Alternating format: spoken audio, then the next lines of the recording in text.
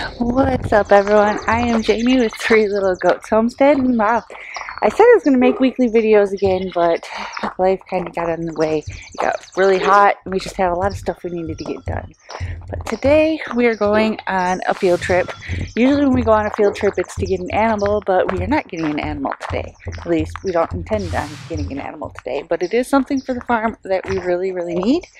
So we gotta get chores done. Jessie is over feeding the cows, and I've got to milk the goats this morning. So let's get chores done so we can get ready to go.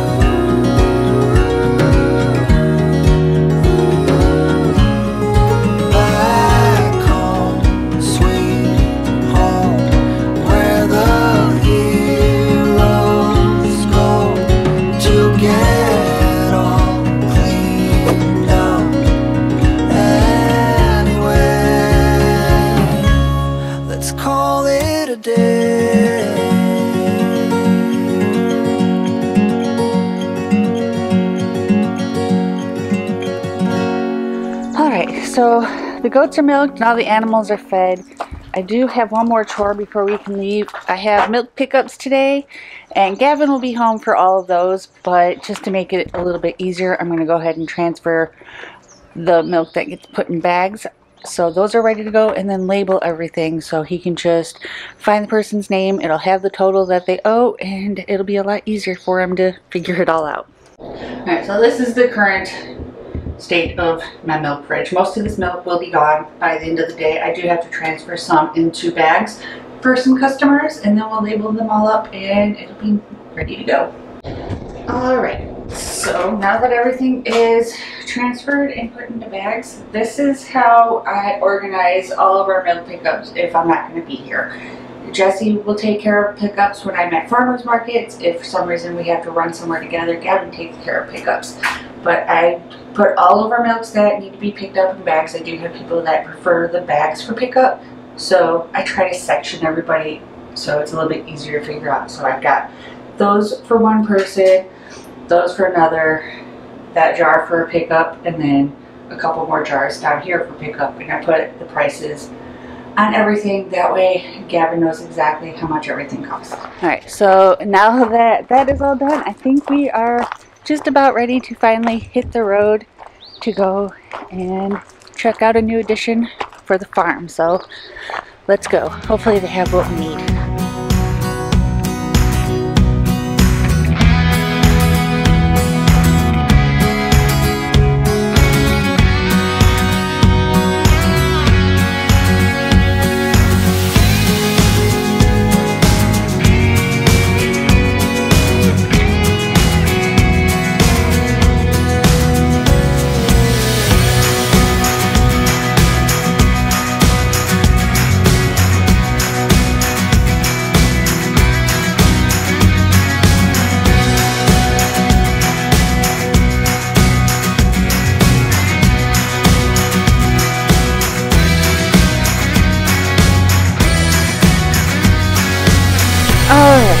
So we are back. It's later in the evening. We've already ate dinner. So Jesse had to go to a meeting.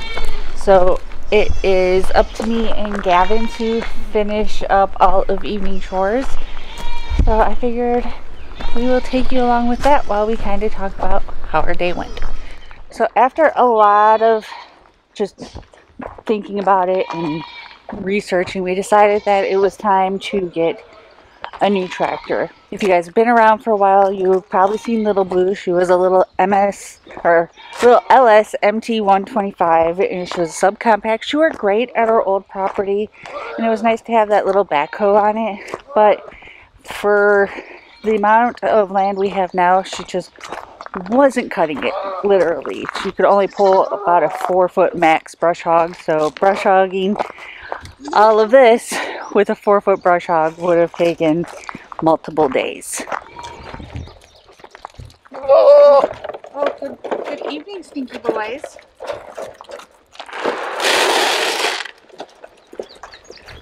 Hi. Don't mind me. These goats are so dramatic. So, you also, if you've been around for a while, know that when we bought this property, we bought the previous owner's old tractor. It was a Ford, I want to say 4360. Don't quote me on that. I'll put it down here in the corner somewhere. And that tractor can do pretty much anything we need it to do. But the downside is it is an older tractor. And if you've ever drove an older tractor, you know that sometimes those clutches can be pretty difficult. Yeah.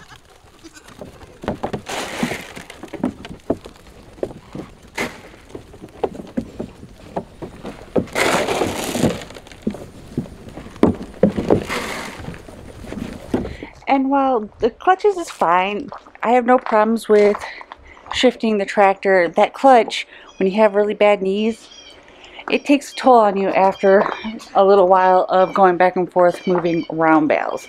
And Jesse and I aren't getting any younger, so we figured it was time for an upgrade. So we decided that we're going to sell Little Blue and Big Blue, and we're going to get a mid-size Blue.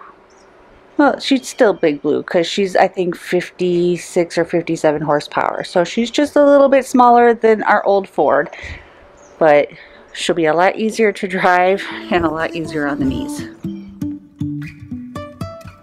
If I will ever figure out where the road goes, even if I'm falling down, I will keep on searching for my highs. You can say I lost my mind, I will keep on holding my head high, even if the sky is falling down.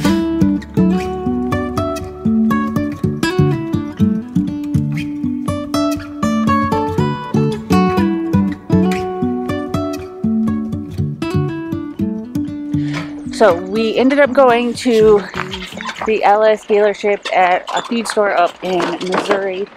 We like the LS's. They're pretty good price compared to what you get for the size, and we never had any issues with Little Blue, so we decided to go with another LS tractor.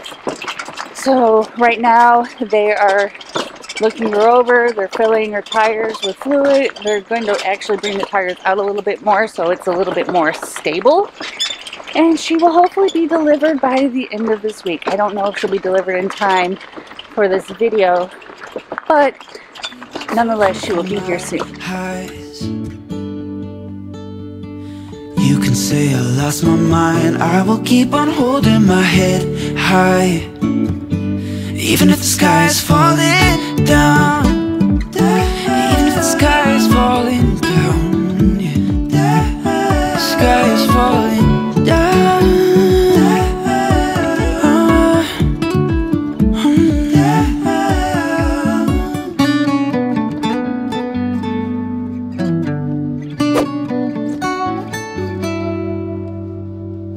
Even if the sky is falling down, even if the sky is falling down, yeah.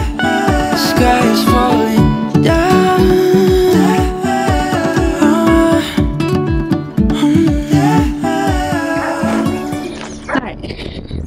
I haven't made a video in a while, I figure if you don't follow us on Facebook or Instagram or TikTok or any other social media, you probably don't know that we have a new cow. We've got Susan over here. She's been here for a while, obviously. And then Miss Red is here as well. We did end up selling Snooki because she was an A1, A2 cow. Now, all of our girls now are all A2, A2, and they are all from a grass-fed farm. So they have always been grass-fed, and they do really well on grass-fed. Little Debbie right here, she is a heifer. She is due to calve hopefully in the next few weeks. She has started to back up. If I mess with her udder too much, she will start to drip, so I try not to mess with her udder too much other than when she's on the stand training. She isn't stanchion trained because she's never had to be on the stanchion, but she is learning and doing really well with it.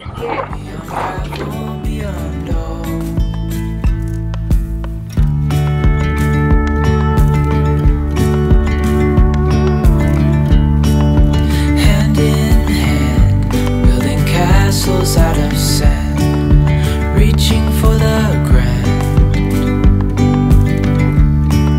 As willows align, we lose track of time. Head up high, now we climb. Oh, dreamy, breezy, we go.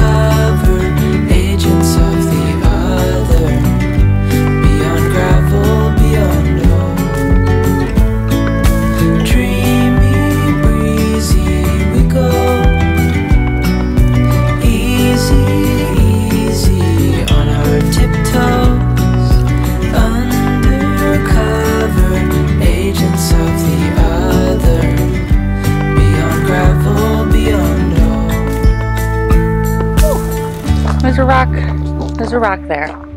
Well, there's rocks everywhere, but that one almost tried to kill me. So milking is done. All of the equipment is cleaned for the night.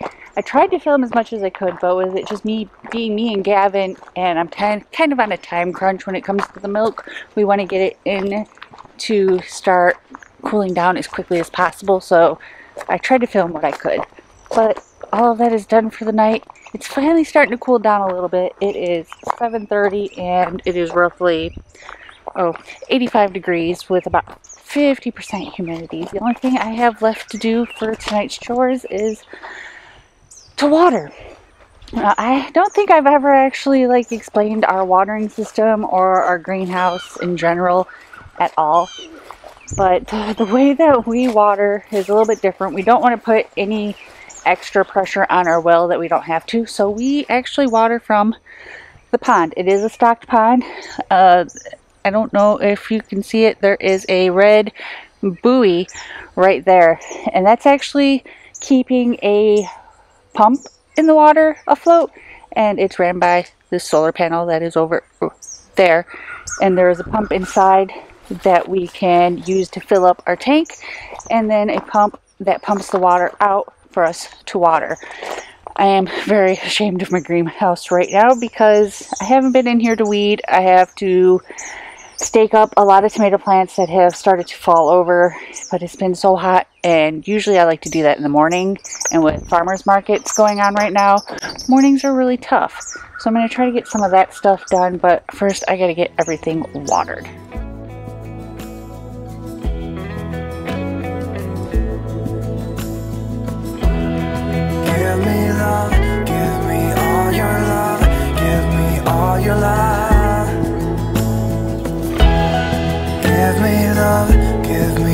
all your love, give me all your love. Give me love, give me all your love, give me all your love. Give me love, give me all your love, give me all your love. Alright, so it is getting dark, it's getting late, I need to get inside. I've just been kind of rummaging through the garden, picking what I just caught my eye, and apparently at one point in a sleep deprived heat stroke I decided to plant all of the beans. So I've got purple beans, wax beans, green beans, snap peas, all kinds of different peas and beans in here, but we also got some cucumbers, a ton of peppers. I didn't even pick all of the peppers because there wouldn't have been enough room in this basket for anything else. And then some snacking cherry tomatoes. My aromas and all that still haven't quite started to turn red yet, but my cherry tomatoes are, so we are taking full advantage and snacking on those whenever they turn red. Alright, so I'm going to end this video so I can go and take a shower because I am drenched in sweat. So if you like this video, be sure to give it a big thumbs up. It really helps. And if you haven't already, hit that subscribe button. We are hopefully going to start putting out videos every week. I say that every time I make a video, and then it's like a month until I make another video. But I have a bunch of video ideas that I want to put out, so hopefully I can get them filmed and we can actually start uploading on a regular schedule again. So subscribe for that, and I will see you guys in the next one. Bye. Susan, are you getting impatient? You gotta tell little Deb that she needs to hurry it up.